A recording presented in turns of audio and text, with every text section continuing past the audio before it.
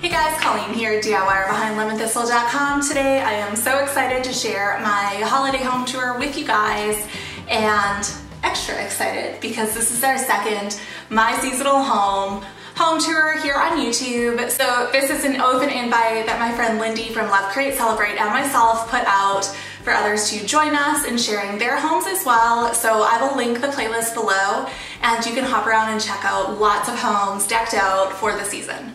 Before we get into it, if you have not yet subscribed to my channel, I would so love if you did that below so you don't miss out on any more DIY or home decor videos. Alright, so my Christmas home tour is basically of our main living space, our living room, dining room, entryway, and kitchen. And you can see our boys' bedroom in a separate blog post. I will link that below. And then I also have Aubrey's bedroom decked out for the holidays, and I'll link that blog post below as well. And then in our bedroom, I show so little because we are not done renovating it yet. You can see a sneak peek of what that looks like here, and I'll link that DIY below as well. So our main living area is open to one another, but it's kind of separated by the fireplace wall.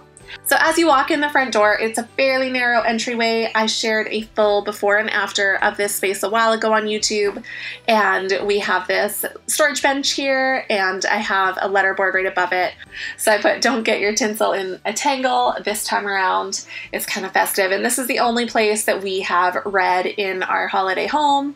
It's not that I don't like red, we just don't have a lot of it, and changing up letterboards or signs or chalkboards or things like that, and then also swapping in some seasonal throw pillows is one of my favorite ways to decorate for the holidays. It is super simple. And then I also swapped out my wreath here. I do that for every season as well. Oh, and do you notice there's two cute little kindness elves sitting on the windowsill there? Those move around every day, but they were on the window the day I was taking photos for this home tour, so I left them because I think they're really cute. Through the entryway, you can see the living room there. I have already shared a full video on my Christmas tree, so I won't say too much about that. Basically, I keep it really simple with white and natural colors and then some silver sometimes. And every year I like to change it up a little bit with different colors. So I did a video sharing how I switch it up easily without spending a lot of money. And this year I added in some gold and some green ornaments. In the living room, again, super simple, added some seasonal throw pillows. These ones are all from my store because when I was launching my store a couple years ago, it was the holidays. So every single one of my samples I ordered with a holiday print. And then on the table, I have a little winter floral arrangement. You only need like 3 flowers. I just got those from the grocery store, and then some pine that you could either cut from the backyard, or I got a bundle at the grocery store and had more than I know what to do with. You'll see that later in my kitchen sink. Missing in this room is a lamp. My kid broke my lamp, so I have ordered a new one. I've ordered a wall sconce, and I'm hoping that the lamp won't be broken. In the living room as well, I have this console. I got this at HomeSense. It was such a good find. It stores all of our toys, all of our books, all of our diapers, and all of my plants on top. So I just added in this sweet little resting reindeer, and I was going to put garland around the mirror, but then the pine needles started dropping everywhere and I couldn't handle the mess. So scrapped that idea real quick and just threw all the pine in the sink, which you can see when we turn this way. I am going to do a full blog post about my mantle another day, so I'm going to kind of skip right over that, but I left it very much the same as what I have every other season of the year. I just swapped out my greenery, hung the stockings, and then swapped out the decor on the other side of the mantle. Other than the pine in the sink, which does look rather festive, but is not great when it comes to doing your dishes, I hung this frosted garland up over my bay window in the kitchen. I love how this frames in the area. It just makes it look so magical. One of these days I would love a flocked tree for our main Christmas tree, but until then I do have this tiny little cute flocked tree in our dining room. And then I have this giant flocked wreath on our window here, and the sign in the middle there says, "It's the most wonderful time of the year," and that is of course a DIY, so I will link that down below as well. I used my Dremel to etch that into the wood and get past that dark stain, and I love how this one turned out. This is one of my favorite DIYs that I've ever made, I think. Also on the kitchen table is these sweet reindeer candle holders, and I've had these since I was a teenager. My very first job when I was like barely old enough to work was working for a family friend who owned a business, and she would go over to India and bring back things to sell in her store, and I thought these were beautiful, so I bought them for myself, and I've held on to them ever since.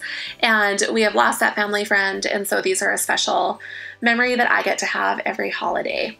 I have since added an activity advent calendar on the wall behind our dining table, this blank empty wall, and that is over on the blog. I can link that down below too, but it totally fills in the space and it's super fun. On the countertops there as well, I have another floral arrangement. This is again one that I made using grocery store florals. It was under $20 with the pine. So I love in the winter how you can throw branches in your floral arrangements and it fills them out beautifully and they look all festive and fun. So that is an overview of my Christmas decorations. This is my home. This is all that we do. I mean, I feel like it's a lot. It takes me a while to do, but it's really not that much. We are still in the keep stuff off the coffee table for the most part, hopefully not for much longer, phase of life, and adding too many decorations just kind of stresses me out in this life stage. As for color, we tend to stick with neutrals, which we do in our regular decorating as well. On the Christmas tree, we'll see some hand-lettered ornaments, which is one of my favorite things on the tree. I love to do these up every year, and I have a full video on how to hand letter those in 3 different ways, so I will link that down below as well. There's lots of hand lettered DIY all over this house. So you'll see that tiny little sign in the basket. That is one of the first times that I lettered on wood, and I made an entire blog post about it. Around that same time, I made this wood round with the Old Holy Night lyrics on it. I wood burned that in. It was my first time ever wood burning, and even though the lettering is totally not my style anymore, I still love that piece. I'd love to redo it one day with my new hand lettering on it, but for now we'll just put this up every year and enjoy it.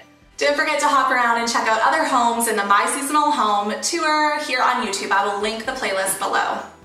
Thank you guys so much for joining me. I hope that you enjoyed this video. If you did, make sure to give it a thumbs up and subscribe so you don't miss out on any more DIY or home decor videos. We'll see you next time.